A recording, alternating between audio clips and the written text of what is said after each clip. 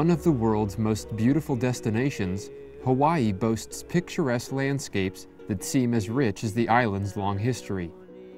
The sights of the surrounding seas have also been an attraction for many throughout the centuries. One group in particular has recently been drawn to Hawaii's mighty waters.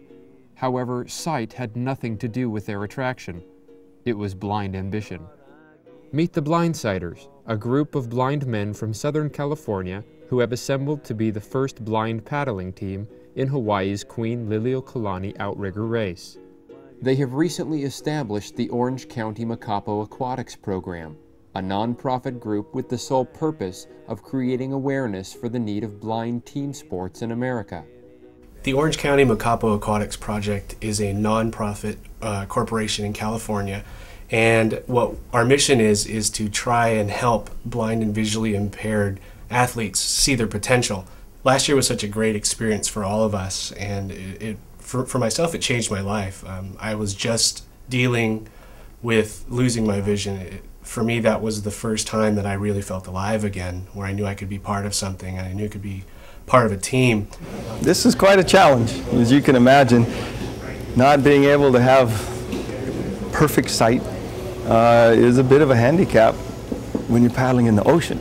So I was a little bit concerned at the beginning, but as the time goes on, you get to know the guys, and they just don't quit.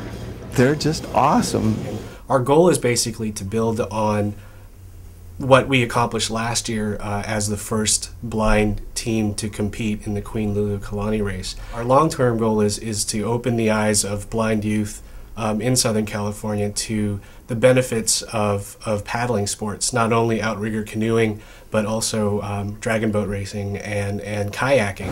There's one thing worse than failing, and that's not trying, because if you fail and try, at least you know what your boundaries are, but if you never try, you'll never leave the house, you'll stay home, you won't do anything because you're afraid of failing.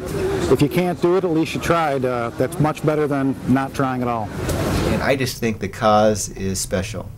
Doing this for the blind and visually impaired community, especially for the kids to create these opportunities to enjoy outdoor water sports. Well, basically being a 7th grader with the impairment that I have, I can't do sports that well. He's not able to play basketball or softball or baseball. Getting him involved in this kind of sport, he's thrilled with the overwhelming sense of confidence that he's getting just because he's able to go out and do something like this.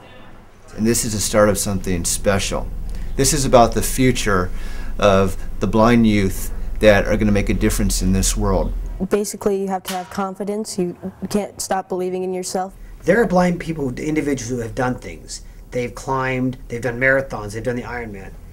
But I don't believe there's ever been a blind team that competed side by side with a sighted team in any sport ever.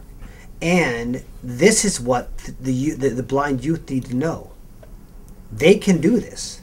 This is not proof of them to do something special. I know we're the only blind boat amongst all those other boats, and I feel like we're just as good as them, and I feel like we can compete just as easy as them, and so I don't think we should have any problem at all. We're just as good as anybody else. We want to open up the sport to countless other blind youth in Southern California, and so the Blindsider team is just the first step into opening the eyes of blind youth to what they can achieve and what they can accomplish and what they can benefit from participating in paddling sports. 150 men's boats today. That's a lot. You ever heard of blind paddlers out there? Never. Pretty impressive. In an ideal world, I would love to be able to take our own boat over there, because we experienced last year that we were in a women's boat that wasn't rigged for guys, and hence we're a little bit larger than women, and hence it was very unsafe. But we made it, thank God. But ideally one day, wouldn't it be nice to be able to take our own boat that we train in to Hawaii to allow not only us to race, but perhaps a women's team or maybe a youth team. Your tax-deductible donation will help us cover all the costs for this year's race. Those costs include training here in Newport Beach, flight so that we can get our team to Hawaii, lodging, race entry fee, and also just to rent a boat. Also, finally, we're documenting our efforts this year and we're bringing out a film crew with us. And hopefully we can capture everything that we're talking about into one great movie or DVD so that you can see just what we're accomplishing and what we're trying to do for the blind community.